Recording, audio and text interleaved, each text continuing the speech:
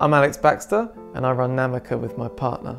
I always enjoy my walk to work in the mornings, watching the seagulls and the glimmer of the sea. A couple of years ago we opened up our first sustainable lifestyle store where people could reduce their single-use plastics by filling up on everyday essential household items, which led us on to opening Namaka, a coastal linked high vibes cafe which sells more sustainable tea, coffee, smoothie bowls. So from the way that we source our local produce to minimising the amount of waste. By coming to us, we feel that customers can go away feeling like they've made more of a conscious choice. And with what we are doing, we hope to be continuously inspiring others and the local community to keep making conscious decisions which ultimately benefit the ocean and the environment.